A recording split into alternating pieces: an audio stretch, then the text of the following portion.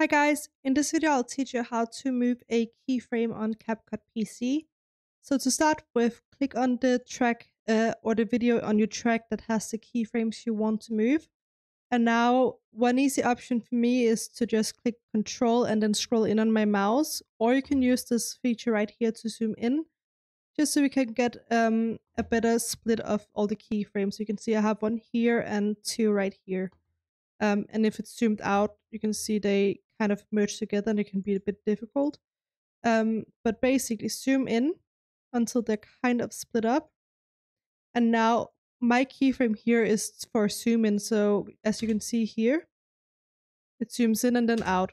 So in this case, you can see when it zooms out, it just goes straight back to the normal picture. But if I wanted to fade this zoom out a bit more instead of just shifting the frame from 1 second to another, I can simply click on the keyframe and drag it. So let's say I want to fade out the zoom from here. So as you can see, when you play the video now, it zooms in and now it zooms out slowly. And that's how you can move around keyframes on CapCut on desktop.